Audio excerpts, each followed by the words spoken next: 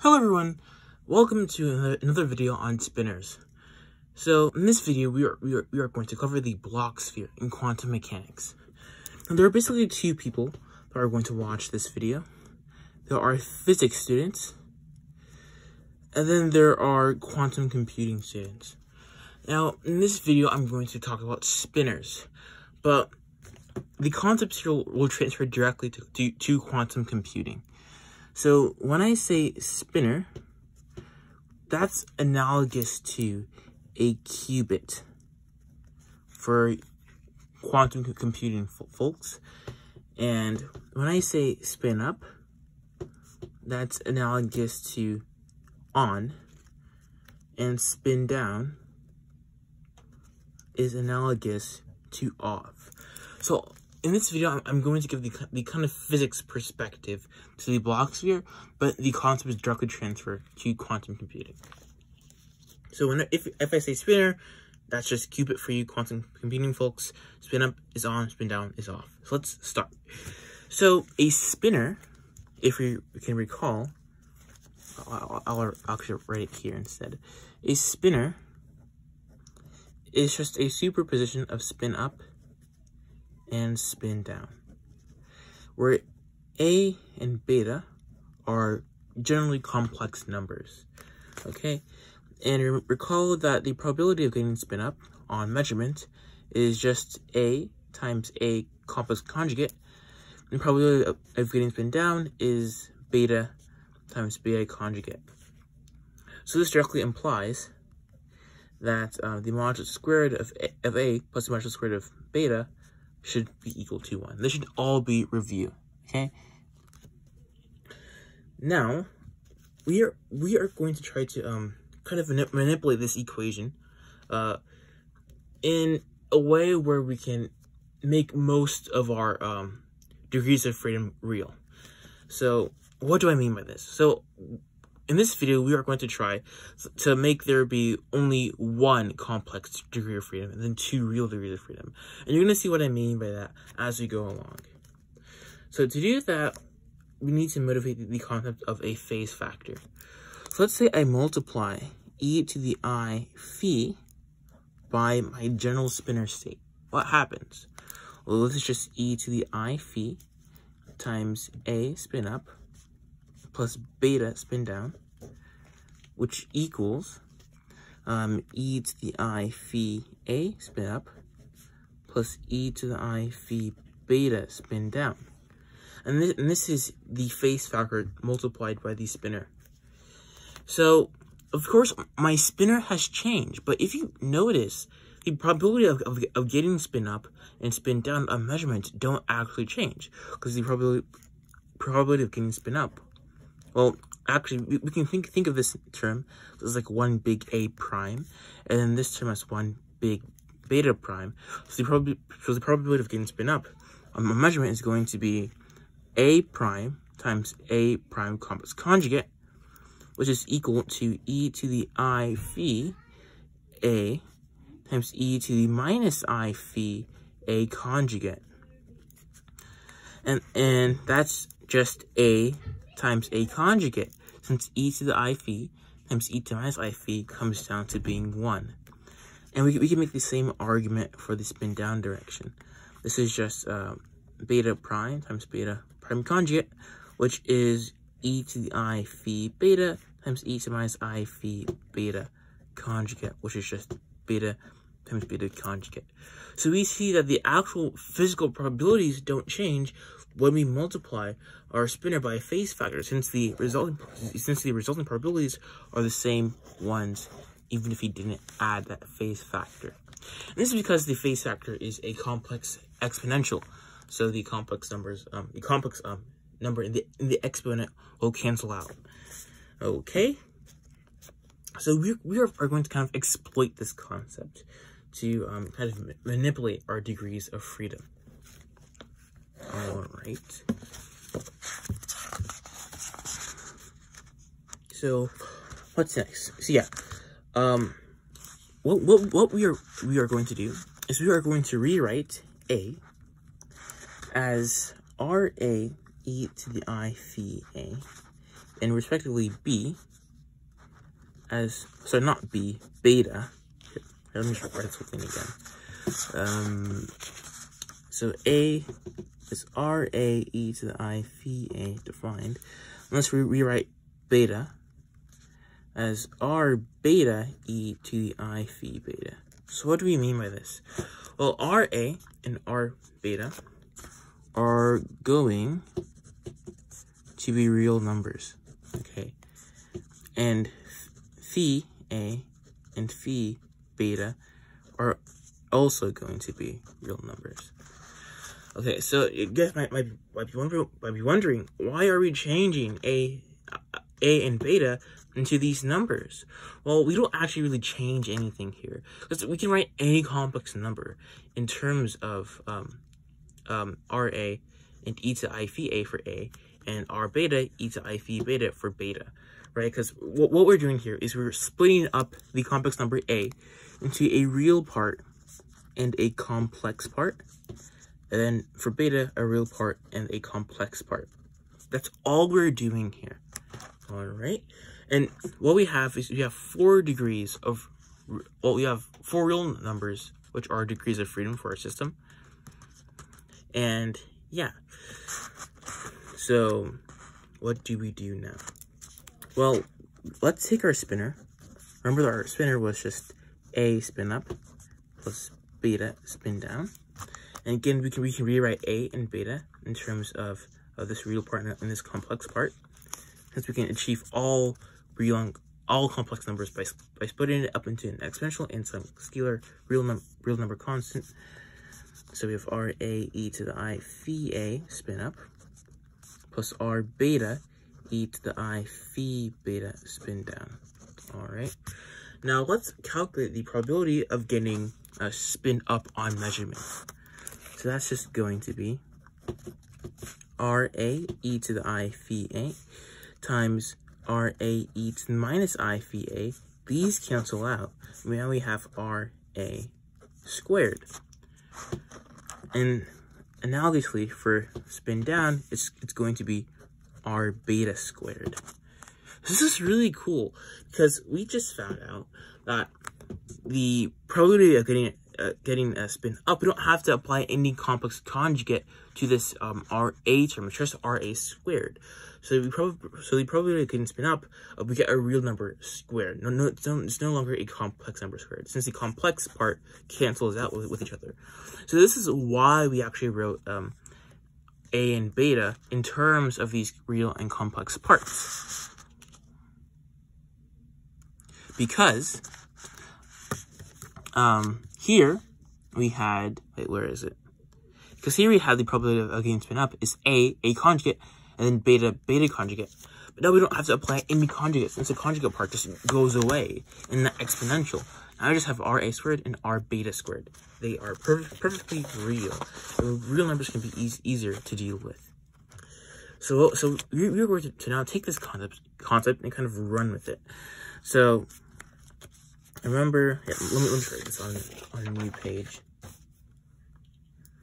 So again, remember that psi is now RA e to the I phi A spin up plus R beta e to the I phi beta spin down. And we were going to do the exact same thing we did before, but with this like reformulation kind of the spinner. So we're going to multiply this by some phase factor e to the I phi A, and that's e to the I phi A times RA e to the I phi A spin up plus R beta e to the I phi beta spin down. This should be a phi A, by the way. So here we have RA e to the I phi A times, oh, sorry. This should actually be an e to the minus I phi A. That's our phase factor, e to the minus I phi A. Oh, that's the phase factor that we are going to impose on psi. So here we have RA e to the I minus phi A times e to the I phi A. Again, we're just distributing this e to the minus I phi A term to our terms, plus R beta e to the minus I phi A e to the I phi beta spin down. All right. And remember, again, adding a phase factor to our spinner shouldn't change the resulting fundamental probabilities of observing some measurement, of observing some spin state upon measurement. That's what I mean. So these will just cross cancel out to 1. So now I have RA spin up plus, well, we have R beta, but e to the I phi beta minus phi A times the spin down direction. Now let's do a bit of relabeling. Let's relabel phi B minus phi A as just some phi, right? Since we no longer have any phi in this resultant expression.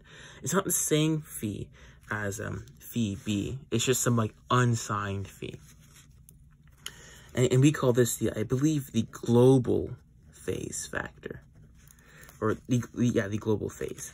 So we have RA spin up plus R beta e to the I phi spin down. Okay, now we have achieved what we wanted. So you guys may be wondering, wait, why are we doing all of this? And I wanted to motivate this concept. So what we have done is we have taken our spinner and we've written it in terms of purely real numbers, then some complex phase factor. Now, at the start, in the beginning, we had A and B, which were purely complex numbers, and these were our degrees of freedom. But now, we have RA and RB, which are real numbers, and we have phi, which is also a real number. So all of our degrees of freedom at the start were complex, but now we have turned all of our degrees of freedom to be real. So what we wanted to do is we wanted to make our complex degrees of freedom and write it in terms of real degrees of freedom, to just get rid of those icky complex numbers. Now this is complex, but I isn't any degree of freedom. I isn't allowed to change because it's a concept, but phi is a variable, and phi is going to be real. By definition. I should have mentioned that earlier. Phi is real. So yeah, we have successfully written our spinner in terms of real degrees of freedom. So now what do we want to do? Well, now we are going to talk about the Bloch sphere. Oh, but also before we do that, let's talk about probabilities. So note that probability of getting spin up is going to be RA squared. Probability of getting spin down is going to be R beta squared. Okay. All right. Now, what we are going to do is we are going to rewrite RA.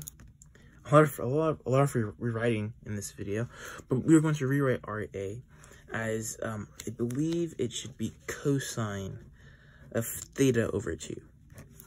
And then we are going to rewrite R beta as sine of theta over 2. Now, you guys again might ask, why are we doing this? Well, we're doing this to kind of make RA and R beta normalized by default, right? So we said that RA was a real number, but it can't really just be any real number. It has to be a real number such that it's going to be normalized, such that RA squared plus R beta squared will be 1, right? And writing this in terms of sinusoids will actually achieve this. It's going to normalize it by default, since cosine squared of theta over 2 plus sine squared of theta over 2 will just be 1. That's the trig identity. So that's what motivated us to write RA and R beta in terms of sinusoids. All right. Okay, so now we're pretty much done with all the background. Now we can actually study what we call the Bloch sphere. So what we have here pretty much is we have theta and we have phi. These are our degrees of freedom now. Before we had RA, R beta, and phi.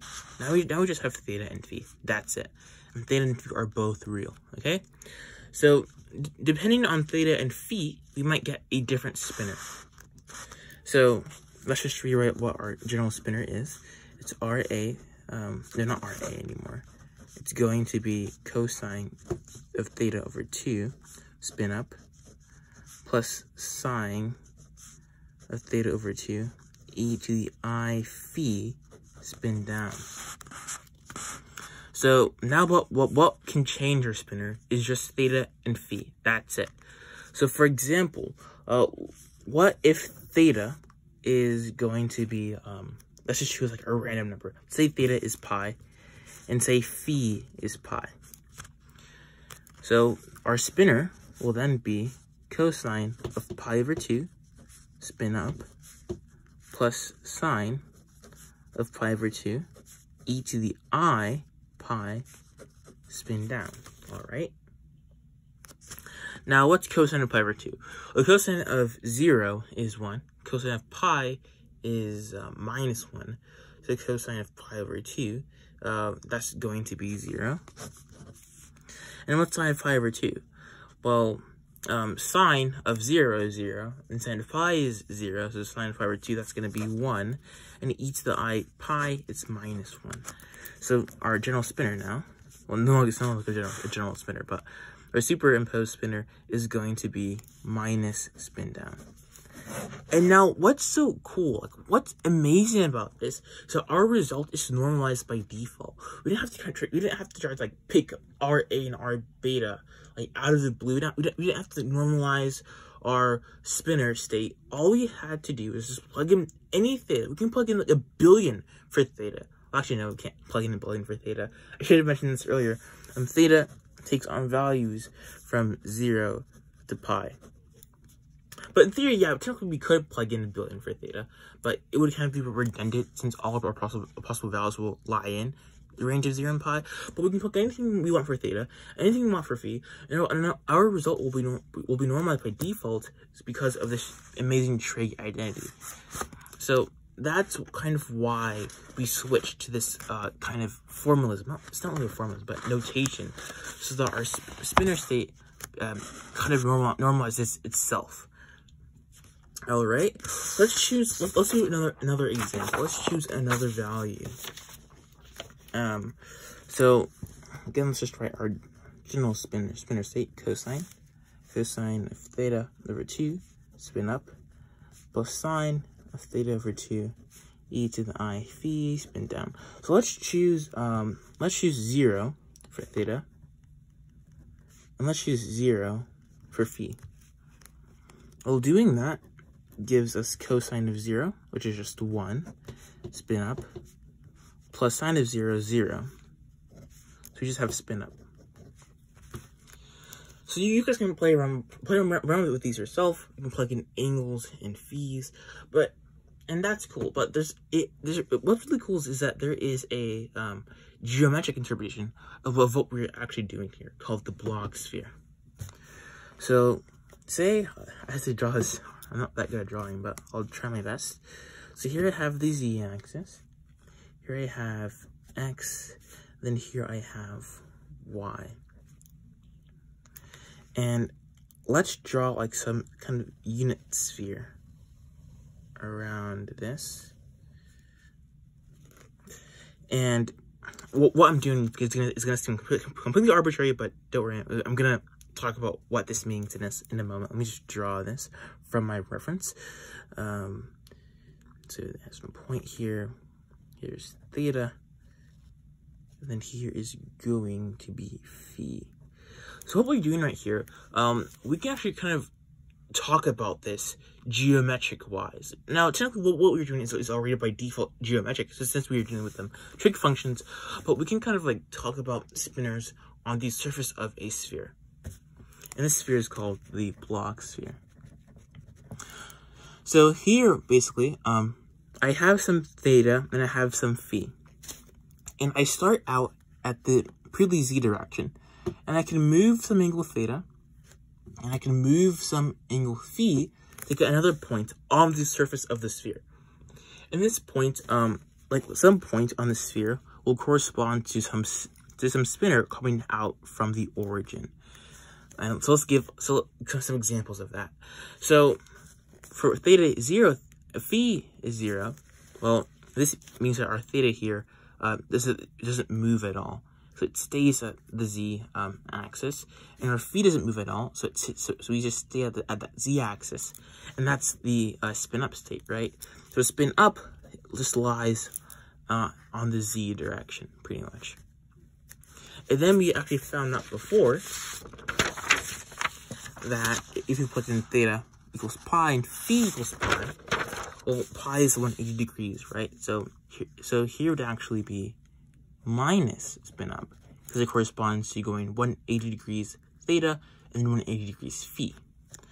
And you guys can try this yourself, but spin down would actually be right over here. It's going to be opposite from the spin up vector. And then here will be minus spin down. So spin up, we chose, like spin up, we have 0 degrees theta, 0 degrees phi. Spin down, I believe it should be 180 degrees theta and 180 degrees phi, which is no, not 180 degrees. It's gonna be, I forgot what it was gonna be.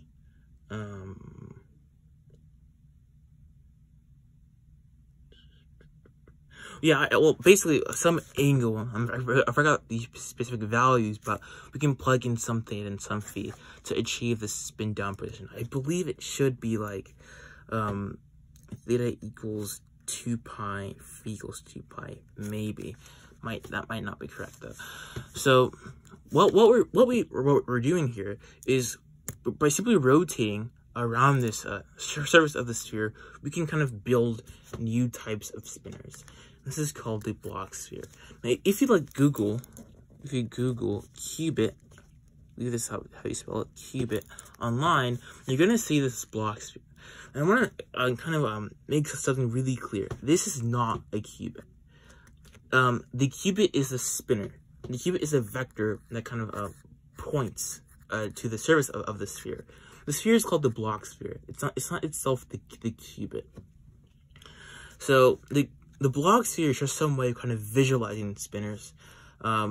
Again, rotating along the surface of the Bloch sphere will give us new spinors. And one big reason as to why it's used a lot is because the spin up states and the spin down states aren't really 90 degrees from each other. They're actually 180 degrees from each other now, which corresponds to the intuitive of up and down. Since up and down is like opposites, right? Now, if you were to actually write down the spin up states and the spin down state in the state space, we'd actually notice that they are actually 90 degrees from each other, since they're orthogonal, right? Since the dot product of the spin up state and the spin down state turn out to be 0, right? They're orthogonal. However, in the Bloch sphere, they're spin up. They point in the up and down directions. So the big reason why the Bloch sphere is used is because the spin up state and the spin down state are actually up and down, right? They actually point up and down. But really, this is more of an analogy. I view it more as like an analogy, because the spin-up states and the spin-down states, they're orthogonal. They're actually 90 degrees from each other. So, this is actually a big reason why I kind of don't like the Bloch sphere. It's my personal opinion, but the Bloch sphere, it shouldn't be looked at as like an actual representation of qubits or on and off or spin up and spin down. It's just an analogy to make spin up and spin down kind of match our intuition about up and down. But really, these spin up and spin down states are orthogonal. They're 90 degrees from each other. And that's actually why we chose theta over 2. Because if we just chose theta, then spin up and spin down would actually be actually orthogonal, like how they actually work in the real world. That's why we chose theta over 2 for the spinor state, cosine. Sorry. Also, another thing that I want to note is that to go from the spin up state to the spin down state, what we do is we kind of rotate by 180 degrees. However, but to go from the spin up state and the spin down state in state space, which is actually the real space. This is how spinors actually work. But in this space, it's only 90 degrees, right? To go from spin up to spin down in the Bloch sphere, that's 180 degrees. But here it's only 90 degrees. And to go back from spin down to spin up, that's another 180 degrees. So here it's 90 degrees, right? One rotation here is, sorry, how to say it? Spin up to spin down, 180 degrees, right? Here's 190 degrees. If we go another 90 degrees, we actually get minus spin down, right? But here, if we rotate this again, we get spin up. And if we rotate this by another 90 degrees, we get minus spin down, and then again to get spin up. So this is something that I really want to stress here. So and a 180 degree rotation in the Bloch sphere corresponds to only a 90 degree rotation here, right? So 180 degrees, spin up to spin down, only 90 degrees here. Then another 180 degrees gets you back to spin up, but here you gets us only to minus spin up. This is why people sometimes say that spinners change signs under a rotation. If you do 360 degrees here, the Bloch sphere, that just changes the sign for our spinner state. But again, this is more of an analogy. At least in this case, it's more of an analogy. Since if you rotate the spinner by 360 degrees, you get the same thing. It's just that 360 degrees in the Bloch space, in the state space, they don't actually line up, right? The spinner here rotates half as much as a spinner in the Bloch sphere. So that's where the whole notion of it comes from. So you'd have to rotate this twice, since here is 360, but this gives you a minus sign. Then you rotate 360 again, and this will give you the plus sign, the OG sign for the spinner state. So that's why people say spinners rotate twice to properly rotate them. But in this case, that's what it really means. There are cases though, in like more abstract mathematics, or like the spinner is viewed as like this kind of Mobius strip kind of thing. So if you're actually rotating it, would change the sign in a way. This is another picture of like having strings attached to like some like atom or something. And it's I don't want to get too far off topic, but basically the main takeaway here is that the spinner here in this case, this is how it actually works. The Bloch sphere is more of an analogy, and I don't like the Bloch sphere. It's more, in my opinion, it's more of a bad analogy. The spin up states and spin down states, they aren't actually 180 degrees from each other, but they're really 90 degrees. It's just that in the Bloch space, the spinner will rotate one time, but this will pick up a minus sign. So that's the idea of the Bloch sphere. I hope you guys enjoyed this video. And yeah, that is the third episode of the Spinner series. Sorry for all the noise. There's really like no place in my house where there can be peace, but I hope you guys really enjoyed this video. So yeah, bye.